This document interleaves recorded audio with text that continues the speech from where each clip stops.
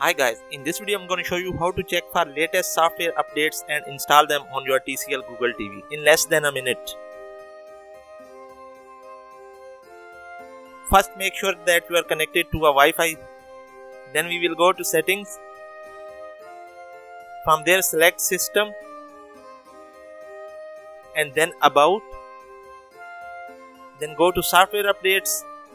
Now you can turn on auto update if you want your TV to be updated automatically, and if you want to do it manually, turn it off.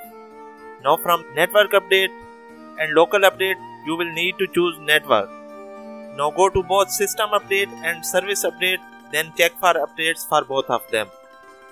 After it says your software is up to date, you are good to go, and your TCL Google TV is now running on the latest software. If there is an update available, a new update version will be displayed and you can install it.